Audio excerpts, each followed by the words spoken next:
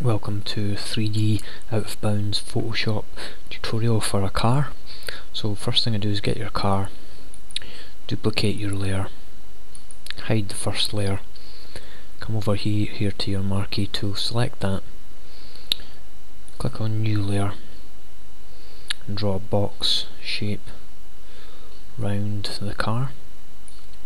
Right click and select stroke, choose what colour you want your frame and the width.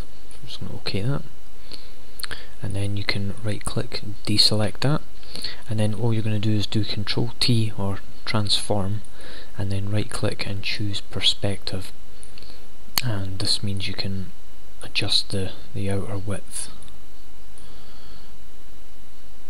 with the edges and just change the perspective a bit on the frame. So that looks good there. Just going to move that as well if you want. That looks fine, say there. Now next thing you're going to do is just use the eraser tool, and you're going to just zoom in and just erase the area that the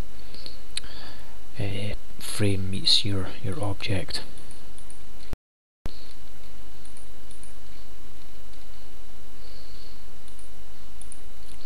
I'm going to do it down here just to where the shadow is. So there we go, that looks fine. Now the next thing you're going to do is come over to the quick mask tool, which is here, and just select that, select edit and quick mask, and then you're going to just choose your paintbrush. Now come back to your first layer with the car on it, and you're going to need to reduce the opacity down, and this is the layer that you're going to be working in. So let's start to just draw over, use the paintbrush, don't have a 100% hardness, bring it down a little bit, and just start to paint over the area that you want to stay in bounds. Now if you've got long lines, you can use the line tool here and draw like that, and wherever it's selected red is going to be where your selection is going to be made. So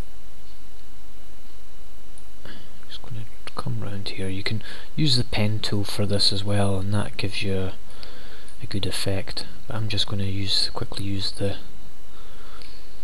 brush tool and just go round, changing my brush size to any smaller bits like here. So first of all, I've just been round the edges of the car. If you concentrate on the edges first, then it's easy to colour in after that. And then I'm going to just now go round the frame, and for the frame I'm going to use the straight line tool. Just come round the edges there.